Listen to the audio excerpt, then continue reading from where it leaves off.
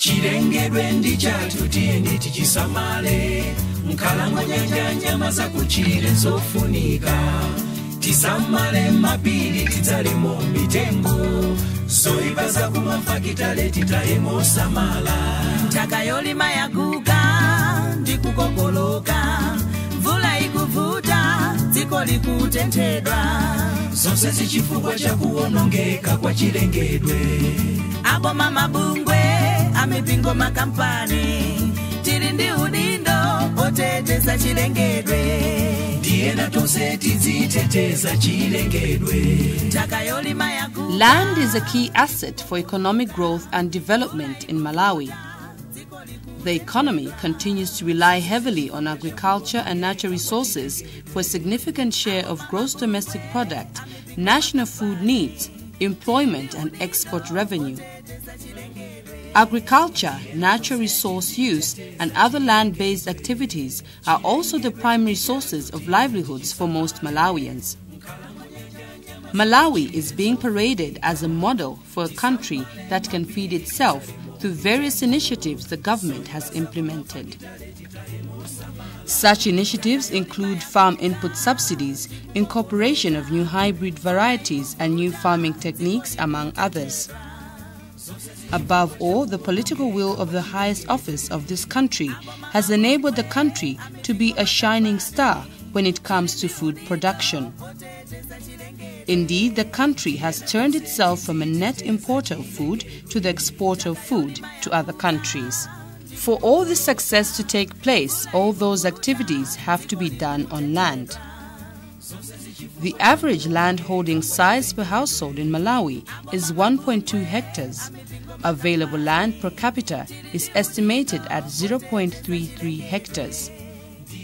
Per capita land holdings have, however, been declining from about 0.4 hectares in 1970 to about 0.2 hectares in 2007, partly due to a high population growth rate that has led to intergenerational fragmentation of land holdings.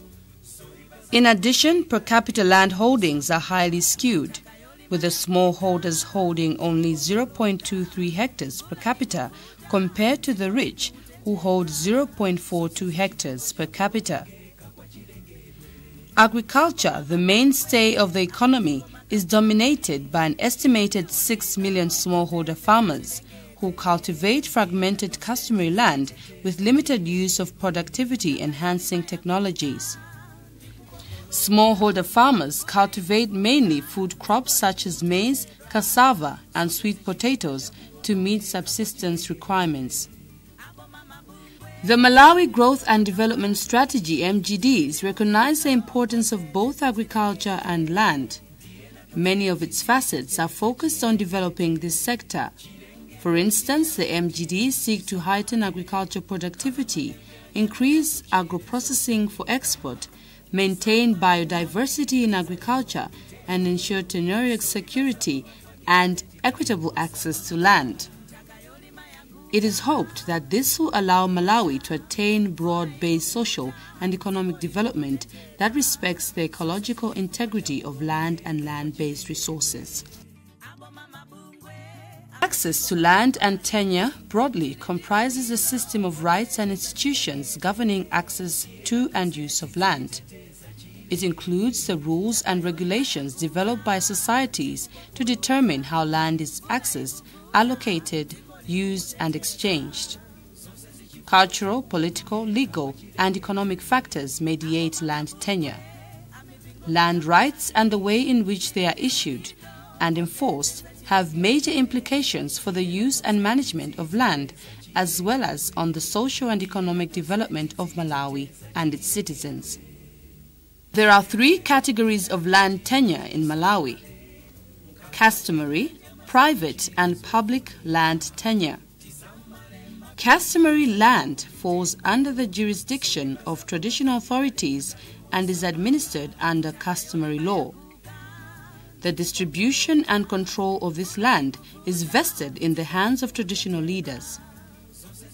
Public land is held by the government and set aside through appropriate legislation for such reasons as national development, security, and tourism.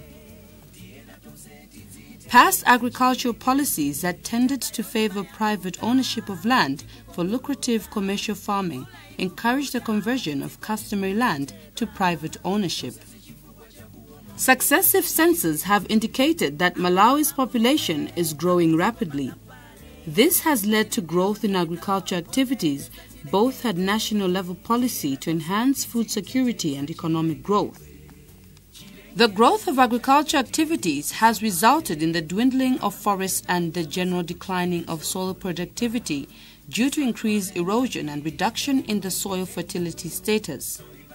There has also been encroachment of settlement and cultivation in protected areas, although the extent of this has not been quantified at national level.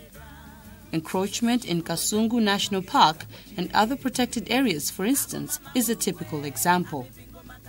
A recent study by Total Land Care indicates that in Chia Lagoon catchment area was increased human activity from 1972 to 2000, resulting in rapid changes taking place in the watershed, such as increased agricultural activities and more land being put to less vegetation cover, exposing it to other environmental hazards. The changes underscore the increased intensity of activities in the watershed, resulting in the depletion of forest resources and increased agriculture and environmentally unfriendly practices.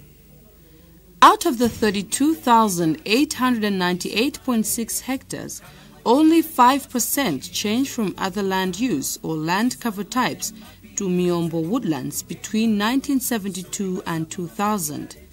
This implies that few activities are being implemented within the watershed to protect the existing forests and to regenerate the degraded forests. This declining productive capacity of the land is being attributed to the deterioration of soil structure and fertility. The direct cause of land degradation is inappropriate land use and management practices by various land users such as smallholder farmers, estate farmers, road and building constructors, traders in forest and wildlife products, and artisans. On the other hand, there are numerous environmental challenges posed by land and agriculture in the country. The national high population density and the predominance of agricultural livelihoods have put serious pressure on land resources. People seeking land for cultivation have deforested vast tracts of woodlands, clearing the vegetation that holds soil in place during heavy rains. This has led to drastic soil erosion and degradation, as valuable nutrients are flooded into rivers where they disturb fish habitat and the generation of hydroelectricity. The result has been a sharp decline in agricultural productivity and increasing dependence on costly artificial fertilizers. This increased food insecurity, as does Malawi, depends on rain-fed agriculture and related vulnerability to climate change. However, there are many opportunities to improve the situation. Reforestation should be aggressively pursued to hinder nutrient and soil loss. Farmers can be motivated to do through international initiatives that fund the conservation of forest carbon sink or clean development management. Dependence on artificial fertilizers can be reduced by encouraging cultivators to adopt conservation tillage, use of compost and intercrop with nitrogen-producing legumes. High numbers of livestock provide an opportunity to develop better livestock management. Existing irrigation projects can be extended to many areas. Water retention and management programs should be implemented in areas with less water. Overall, the importance of land and agriculture to Malawi's socio-political and economic development, as well as sustainable resource management, cannot be overemphasized. The limited amount of land available, economic dependence on agriculture, and the need to meet the demands of ever-increasing population make it imperative that land must be put to use for which it is ecologically and economically most suited. In order to avoid this, government has put in place policies that guide ownership, secure tenure, promote investment, and ensure sustainable long-term use of this limited resource. The increase in cases of encroachments and land-related disputes is a manifestation of the urgent need to implement the aspirations of the 2002 National Land Policy in totality, and this requires building the requisite institutional and legal frameworks to support its implementation.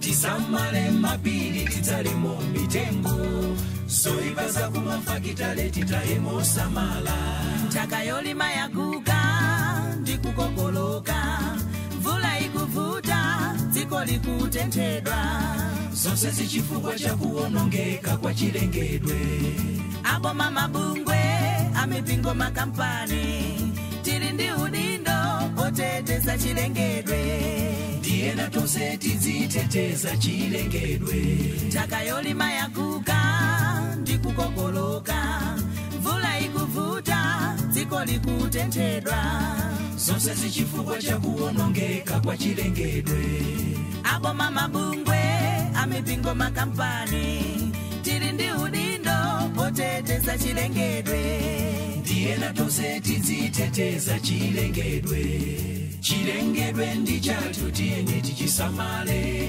mkalango nyanja nyama zakuchire zofunika tisamale mapiri tidzalemo mitengo zoibaza kumafakitale titahemo samala takayolima yaguga ndikukokoloka mvula ikuvuta dziko likutentedwa zonse zichifukwa cha kuonongeka kwa chilengedwe abo mamabungwe amipingo makampani tili ndi udindo oteteza chilengedwe ndiena tonse tiziteteza chilengedwe takayolima yaguga ndikukokoloka mvula ikuvuta dziko likutentedwa zonse zichifukwa cha kuonongeka kwa chilengedwe abo mamabungwe amipingo makampani tili ndi udindo oteteza chilengedwe ndiena tonse tiziteteza chilengedwe